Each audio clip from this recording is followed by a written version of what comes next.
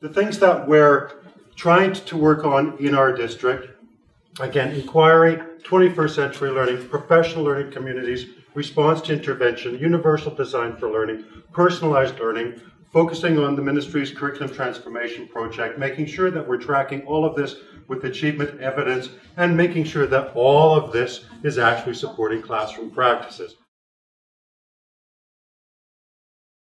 What we're trying to do is have a process that's incremental, iterative, and focused on critical reflection.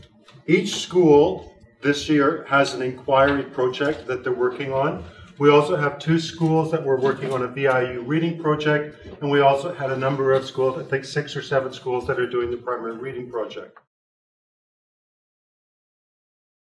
We felt that by approaching this from an inquiry perspective, we would get groups of teachers self-organizing informal structures around the school and the district priorities, focusing on that inquiry.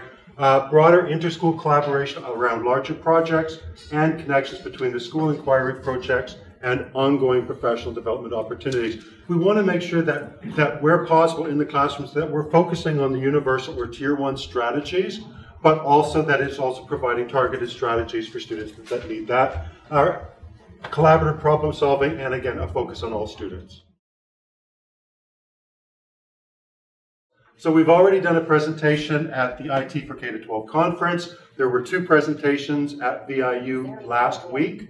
And as we move forward in terms of monitoring or reporting on where we're going with this, each school is scheduled over the next year because this is a 3-year project that we're working on. So each school will be presenting to the school board progress or an update on their inquiry. So this is a long-term strategy that we're using to develop, like I said, a more critically reflective environment in our school district. And that's all that I've got for you.